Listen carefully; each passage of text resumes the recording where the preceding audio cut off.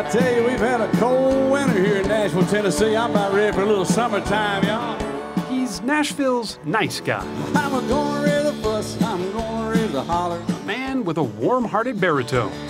I've been working all summer just to try and earn $1. Who could sing the phone book and it'd probably be a hit. Every time I call my baby, try to get a date. The boss says, no dice, son, you gotta work late. He's country's storyteller, Alan Jackson. But there ain't no cure for the summertime blues.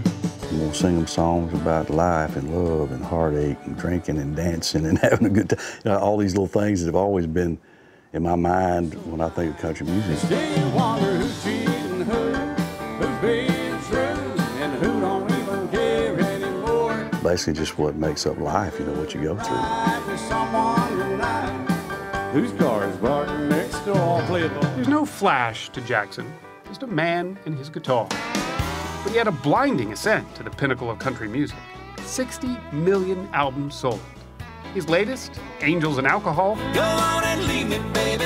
I don't need you. I got Jim and Jack and Hank. comes 25 years after he first topped the charts back in 1990. But here in the real world, My voice has gotten deeper in my old age, but other than that, but yeah, I don't quite sound quite as up there like this as I did on that first album. But yeah.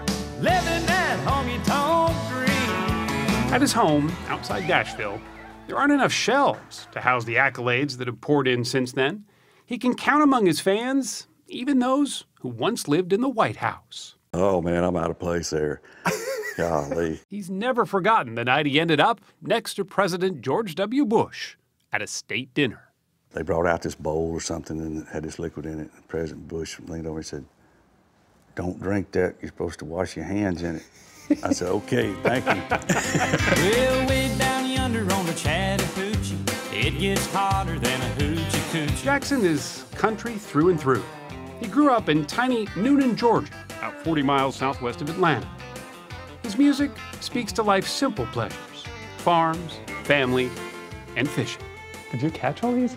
Caught every one, yep. Did you really? Yep, I've caught about everything in the ocean that I wanted to catch. When Daddy let me drive. His attic is a place just for his toys, especially anything with a motor. But it's a 1958 Panhead, which was the year I was born. Long before he was handy with a guitar, he proved he was handy with a wrench, a love of tinkering he got from his dad, Eugene, a Ford mechanic. That pretty much explains why his desk is a 66 half-ton pickup. How many cars do you think you've had? I'd be ashamed to say I've several hundred. Really, you think so? I mean, even before I moved to Nashville, when I didn't even have a dime, you know, I'd already had tons of vehicles. I'd buy them, sell them, you know. His songs are vehicles too, but not in a glory days kind of way. In their simplicity, there's a certain wisdom. I still don't know where all that comes from. You just be driving down the road and all of a sudden this melody and some idea come into your head.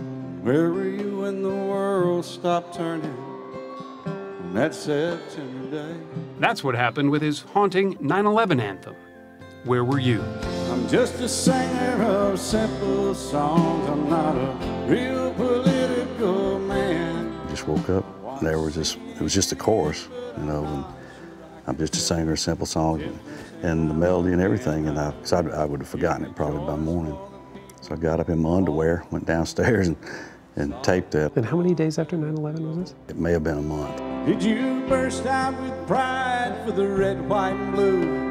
The heroes who died just doing what they do.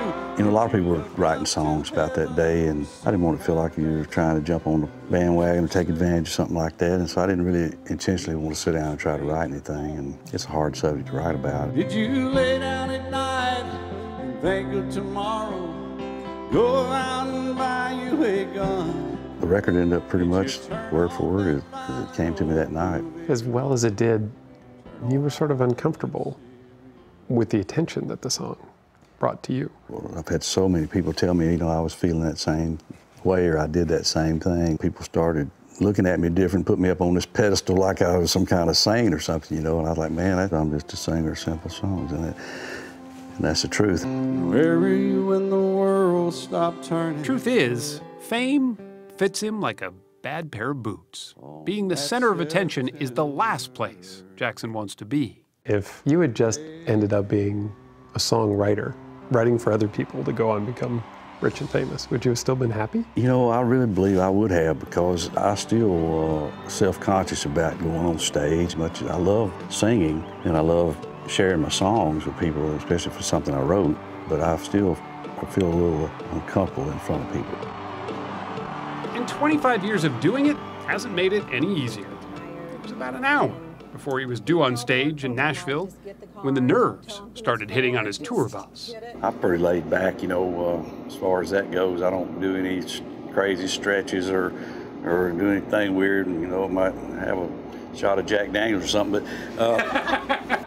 His wife, Denise, helps calm him down. Two young people without a thing say some vows and spread their wings. High school sweethearts, they were married at 18 and moved from Georgia to Nashville into a tiny basement apartment.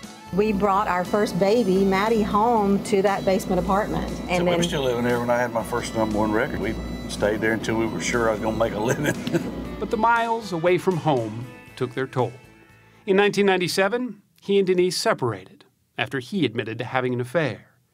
But they soon reconciled. Denise even wrote a book about it all that went on to be a bestseller. I was gone a lot and, you know, vulnerable and just made some bad choices. And I think it was, I was worried about people knowing about that. But then again, it was, you know, I'm a person, just real. You know, I'm a human being just like anybody and make mistakes. And I think it was even better to see that we survived that and have turned it around. Besides their 3 children, perhaps nothing symbolizes their romance better than the car where they had their first date, a '55 T-Bird. Jackson had to sell it for a down payment on their first home. But years later, Denise tracked it down and gave it to Alan as a Christmas present. as the garage door comes up, he sees that it's a '55 Thunderbird, and he said, "Oh, you bought me a car like mine." And I said, "No, Alan, that is your car." The car. Still give me chill bumps. And okay, the man broke down and cried. His passion for making the old new again is everywhere, whether it's his cars, his relationship, or his music. Remember when 30 seems so old At now. 56, the white-hatted man from Georgia can look in his rearview mirror with pride, remembering what matters most in life, while still focusing on the road ahead, which, for Alan Jackson, seems to have no end in sight. Remember when